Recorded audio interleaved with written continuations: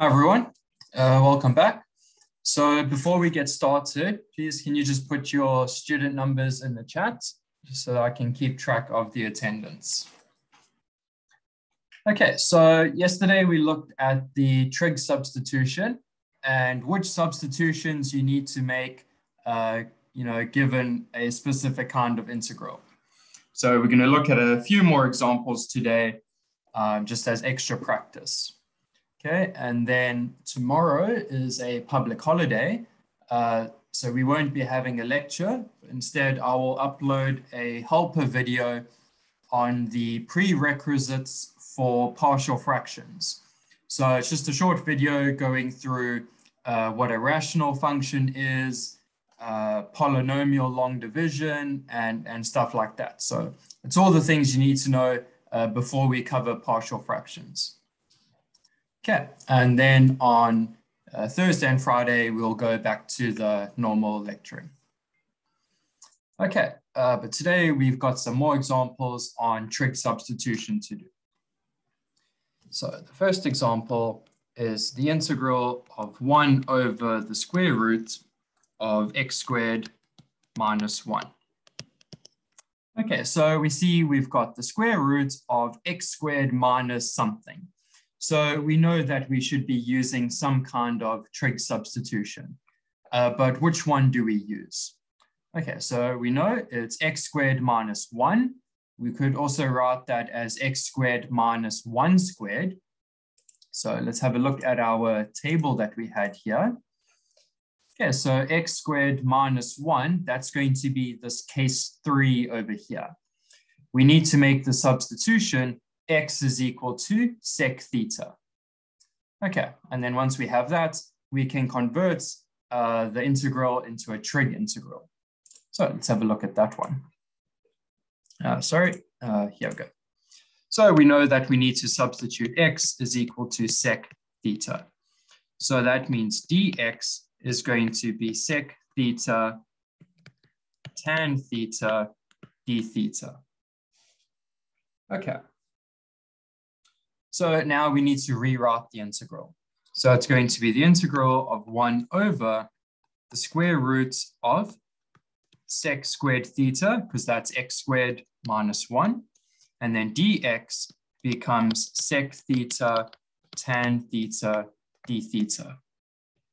Okay, so I've just made the replacements. I've substituted x inside, and then dx I've replaced over there. Okay, we can simplify this now. So we know 1 plus tan squared is sec squared. So sec squared minus 1 is then tan squared. So this is 1 over the square root of tan squared theta times sec theta tan theta d theta. Okay, the square root and the squared, that's going to cancel out. So this is the integral of sec theta tan theta over tan theta d theta.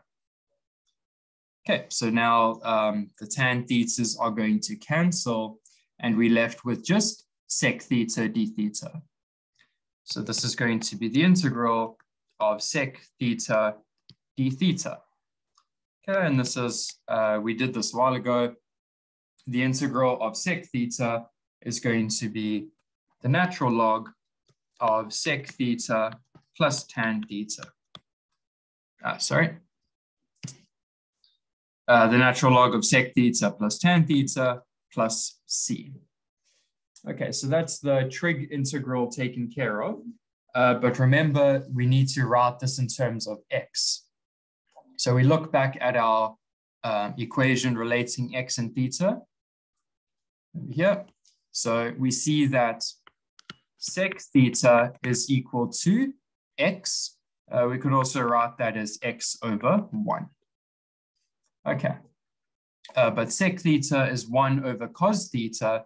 So we could also write this as cos theta is equal to 1 over x. Same thing over there. Okay, so let's just draw our triangle. If this angle in the corner here is theta, then the way cos works is we have the adjacent over hypotenuse. So the adjacent is 1, the hypotenuse is x, and so the opposite is then going to be x squared minus 1. Okay, we just use Pythagoras to find that out. Okay, so we've got all three sides. So if we have all three sides, we can find any trig ratio that we want. So we actually need to find tan theta. We don't know what that is. So tan theta is going to be opposites over adjacent. The opposite is the square root of x squared minus 1. And the adjacent is 1. So we're just dividing by 1. Okay, so we can take this tan theta and substitute it in. We're going to end up with the natural log of sec theta is just x. Tan theta is the square root thing we've got here. Sorry, let's just rewrite that. X squared minus 1, and then plus c. Okay, so exactly the same as what we did before. The first thing we need to do is identify which case we are dealing with. In this case, we have x squared minus 1. So that tells us we should be using the sec theta substitution. So we do that. Wherever there's an x, we substitute sec theta. The dx gets replaced with sec theta tan theta d theta. Everything becomes a trig integral. We do the trig integral. And to go from theta back to x, remember that we have to draw our triangle. Okay, because we're given one of the trig ratios, we can use that to find the missing side. Once we have the missing side, we can calculate the other trig ratios. In this case, we needed tan. Okay, so we substitute tan inside, and then we get our final answer. Okay, you can just check the chat if there's any questions. No. Okay, any questions about this example?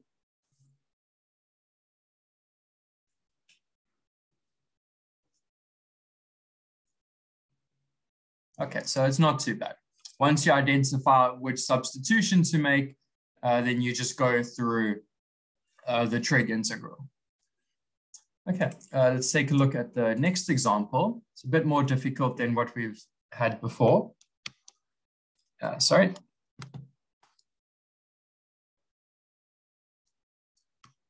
Example 2. It's going to be the integral of x cubed over 4x squared plus 9 to the 3 over 2.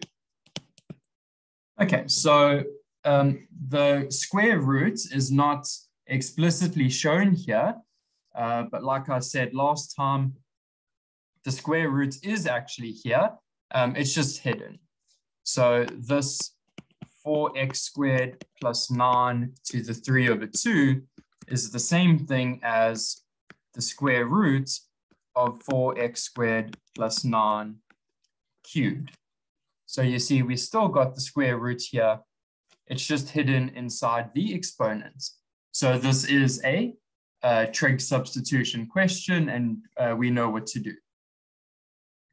Okay, the next thing is that this is not clearly something like x squared plus a squared. We see we've got this extra 4 here. Okay, so it's 4x squared. Okay, so we need to try and fix that. So you can either fix this in 2 ways. So we can say x is equal to 3 over 2 sec theta. Okay, so the reason we do this 3 over 2 is we divided through by 4. So if we look at the x squared, 4x squared plus 9, we can also write this as 4 times x squared plus 9 over 4. which is the same thing as 4 times x squared plus 3 over 2 squared. Okay, so that's where we get this 3 over 2 from. Okay, so we divided through by 4, and then we changed it to something like a squared, which is what we had in our table. So you can either do that, okay, that's perfectly fine, or you can do a u substitution to get rid of that 4x squared. So we can say something like, let u be equal to 2x. So then this means that u is equal to 4x. So u squared is 4x squared. So the 4x squared gets replaced with u squared, and then we can carry on from there. Okay, so that's up to you how you want to change that. Okay, but let's go through this u substitution first. So u is equal to 2x. So u squared is 4x squared. And then that means du is going to be 2 dx. 1/2 du is dx. Okay, so what is this going to look like now? So we're going to have the integral of x cubed. So what's x cubed going to be? Sorry, x cubed is going to be 1/8 u cubed. Okay, so we just took the u equals 2x and we put the 2 on the other side and then cubed it. Okay, so it's going to be 1/8 u cubed divided by 4x squared, that's going to be u squared, plus 9 to the 3 over 2, and then dx, that's 1/2 du. Okay, so this becomes 1 over 16, the integral of u cubed over u squared plus 9. Let me just rewrite that. So we have the square root of u squared plus 9 cubed du. Okay, now you see it's in that familiar form with the square root and u squared.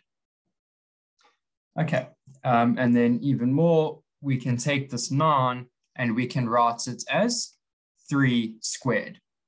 So now we know what a needs to be. So in this case, a is 3. So this is something like u squared plus a squared, where a is 3. So what do we do in that case? Okay. So that's going to be something like this over here.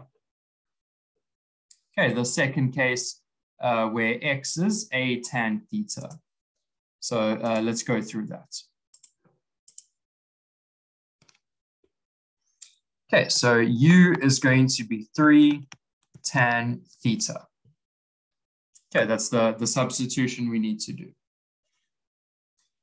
So du is going to be 3 sec squared theta d theta. Okay, derivative of tan is sec squared. So let's do the substitution now.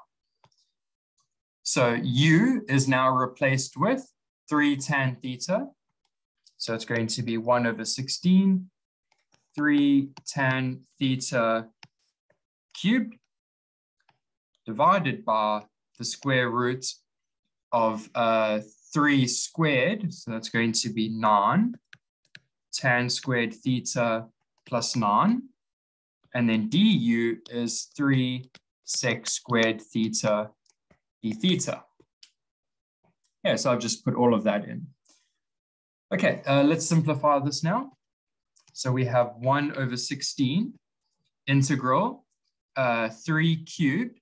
That's going to be 27 tan cubed theta times 3 sec squared theta d theta, all divided by the 9 we can factor out. So we have root 9, which is 3. So we have a 3 coming out. And then the square root of tan squared theta plus 1. Now, tan squared theta plus 1, we know that's going to be sec squared theta. And then after taking the square root, it just becomes sec theta. And also, these 3's can cancel. So this is going to be 27 over 16, the integral of tan cubed theta. And then, like we said, the denominator is going to become sec theta. So sec squared theta divided by sec theta, that's just going to be sec theta. Okay, so after simplification, we get ourselves a trig integral.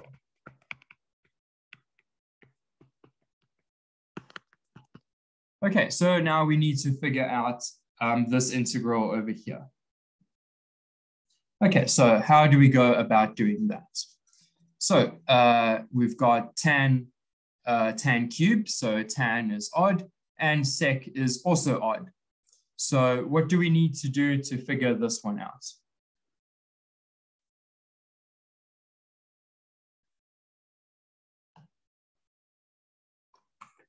Oh, sorry, just realized now, sorry. The cubed, I forgot this is all cubed here. So it's all of that cubed.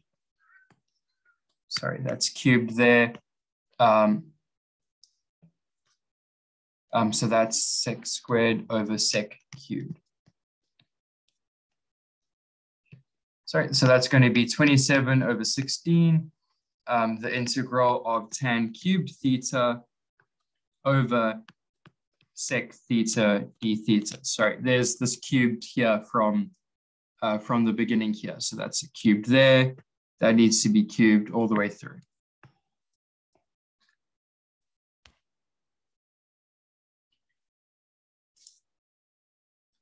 Okay, question here, how did we get 1 over 8? That is from the substitution here. So x, let's do this over here. So u is equal to 2x. So 1/2 u is equal to x. 1/2 u cubed is equal to x cubed. So 1/8 u cubed is equal to x cubed. That's the 8 that we have there. Okay, 1 over 8 there. Okay, so back to this now. So we have tan cubed over sec theta. We need to try to figure out how to solve this trig integral. Okay, any ideas on how we can solve this?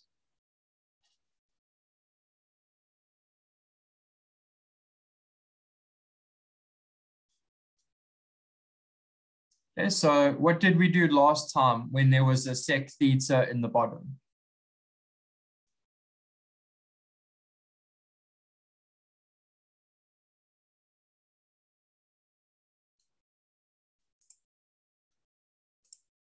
Okay, so we can take this integral here and we can rewrite it. If there's a sec in the bottom, we can rewrite it using cos.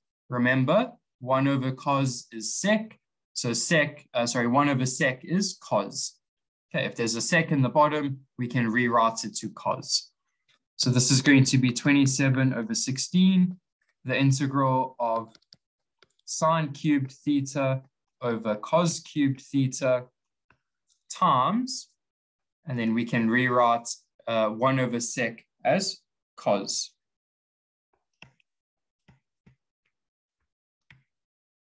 Okay, so we see that the cos and the cos cubed, one of those cancel out. So we're going to get 27 over 16, the integral of sine cubed over cos squared.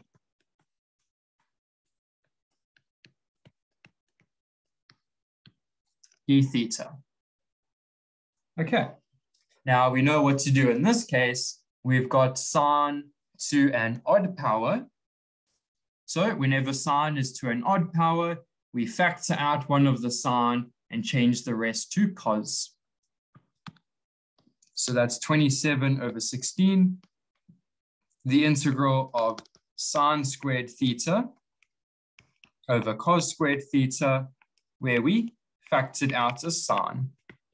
Okay, because sine had an odd power, so we factor out one of those. Okay, so here we factored out a sine. Okay, Next step, we need to change the sine squared into something with cos squared. So sine squared plus cos squared is 1. So sine squared we can rewrite as 1 minus cos squared. So this is going to be 27 over 16. The integral of 1 minus cos squared over cos squared theta times sine theta d theta. Okay, so we changed the sine squared to something with cos squared. Okay, what's the next step? Once we do that, we need to do the u substitution where we let u be equal to cos. Okay, but if we go back up here, we already used u, so we need another variable. Let's call it t. So let t be equal to cos theta. dt is going to be minus sine theta d theta. So minus dt is going to be sine theta d theta. Okay, so I've just changed it to that. So we're going to get minus 27 over 16, the integral of 1 minus t squared over t squared, and then sine theta d theta, that just becomes dt. Okay, so we've done our substitution, and now this becomes pretty easy to solve.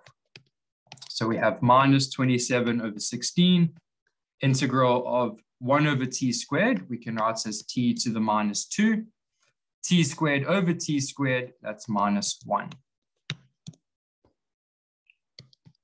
So that's minus 27 over 16. The integral of t to the minus 2, we add 1 to the exponent to make it minus 1 and divide by that. So we have minus t to the minus 1 minus t plus c. Okay. And then also the minuses can cancel. So we can take this minus sign and make everything plus. Next, we have our answer in terms of t. We can go back to our trig function in terms of cos. So this is going to be 27 over 16, 1 over cos theta plus cos theta plus c. Okay, but we're not done yet. We've gone back to our trig function, but remember, we want our answer in terms of x. Okay, but we still got this u substitution in the way as well. Okay, so we've got here tan theta, u is equal to 3 tan theta. So we can use that to go back to our u variable. So u is equal to 3 tan theta. Tan theta is going to be u over 3. Remember, that's the same as opposites over adjacent. So we can draw ourselves a nice triangle. If this is theta, then the opposite is u. The adjacent is 3. So this becomes u squared plus 9. Okay, so we can substitute. Get 27 over 16. Cos theta is going to be adjacent over hypotenuse. So 3 over the square root of u squared plus 9. But since we have 1 over cos theta, we flip that around. So we're going to have 1/3 the square root of u squared plus 9 plus, and then cos theta is going to be 3 over the square root of u squared plus 9 plus c. Okay, so that is just substituting our trig ratio cos theta, okay, based on the triangle.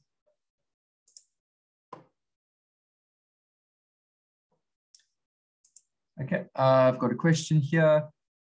Please re-explain the u substitution. Okay, sure. Let me just go back to the x variable and then I'll explain that. Okay, so we've got our answer in terms of u, but remember we want our answer in terms of x. So here we've got u is equal to 2x. So finally, we can substitute that inside, and we end up with 27 over 16, 1/3 of 4x squared plus 9, plus 3 over the square root of 4x squared plus 9, plus c. Yeah, and then that's our final answer in terms of x. Okay, so let's just go back to the beginning with that u substitution. So why did I do that? Let's just rewrite the integral here. So we've got the integral of x cubed over the square root of 4x squared plus 9. Okay, and then all of this was cubed. Okay, so why did I do u equals 2x? Okay, the reason is if we look back at our table of trig substitutions, we see here it's case 2, this part over here. We see that this only works with a squared plus x squared. So we see the x squared is by itself. There's nothing multiplying the x squared over there. So what we need to do is try get this variable by itself. So it's just x squared. Over here, it's 4x squared. Okay, so there's a problem there. It's not x squared by itself. So we can do this one of two ways. Okay, we can either divide by 4 over there. So we can say this is the integral of x cubed over square root 4 into x squared plus 9 over 4, all of that cubed. So then this now becomes 1 over 4 to the 3 over 2, integral of x cubed over the square root of x squared plus 9 over 4, all of that cubed. Okay, now you see it's by itself. Okay, now we've just got x squared by itself. So you can either do that, and that gives you x squared by itself, or you can say u is equal to 2x. So then this now becomes the integral of 1/8 u cubed over the square root of u squared plus 9 cubed times 1/2 du. In this case, the variable is by itself as well. Okay, so you can do either way, as long as you have the variable by itself. There's no multiple in front of it. So there is no multiple in front of x or u. Okay, because that's what we've got in our table of substitutions here. So we've got a squared minus x squared. You see the x squared is by itself. A squared plus x squared, again, x squared is by itself.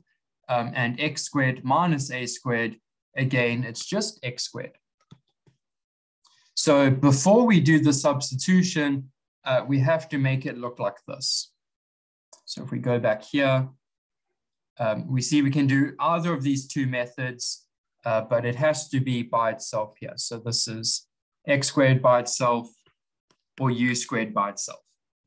Okay, you have to make it look like that before you do any substitutions. Okay, does that answer your question?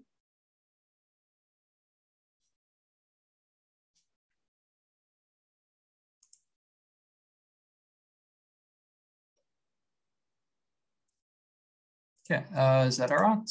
Yeah, okay, cool. Okay, so that's a pretty long question. You're probably not going to get something like that in the test. Okay, it's a bit too long for that. But it's a good problem for practicing your u substitution and so on. Okay, so you see we had to do use substitution twice over there. Okay, so it's good practice. Okay, but let's have a look at some homework problems for today.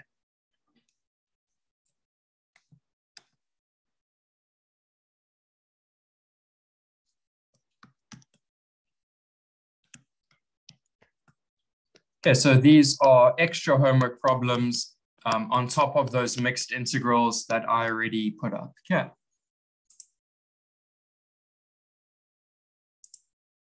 Okay, so let's have a look at some problems here. So number one, the integral of 1 plus x squared over x dx. Okay, so these are more like your test type questions here. So I'm not going to give you something very long with all those numbers and stuff. It's too much work to do. Okay, and then we have the integral x over square root x squared minus 7. Okay, number 3. Okay, so this third one needs a bit of a use substitution before you start. Okay, so that's your little hint. So this is square root 3 minus 2x minus x squared. Okay, so this one needs a use substitution before you do your trig substitution. Okay, so let's put a little star here. And then finally, number 4. We have the integral square root 5 plus 4x minus x squared. Again, you need a use substitution before your trig substitution. So I put stars over there. Okay. Okay, so of course, for the test coming up, if you have to do a use substitution before you do your trig substitution, then that question will be for a few marks extra. Okay, so maybe like 3 or 4 marks extra for these starred ones over here. Okay, just to give you an idea of what to expect in the test. Okay, but these cover everything that you need to know for trig substitution. Okay, so tomorrow I'll upload the video on the rational functions and the polynomial division. And then for Thursday and Friday, we'll do the partial fraction stuff. But just on Thursday, remember you're doing your quiz during the lecture period. So we won't have a live lecture. Instead, you'll be writing the quiz. So there will be a video uploaded instead. You can just watch that later. Okay, that will just be an introduction to the partial fraction stuff. And then on Friday, we will do it properly.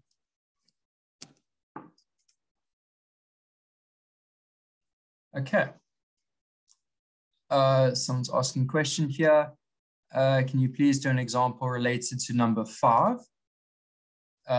Number 5.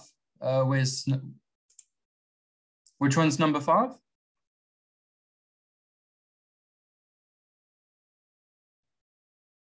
Number 4. Yeah, so that's I'll upload that with the homework solutions. So give it a go first. So try it out yourself, and then you can have a look at the solutions for that. Okay, but I don't want to give you the answer right away. I want to see if you can try it out first. Okay, any other questions?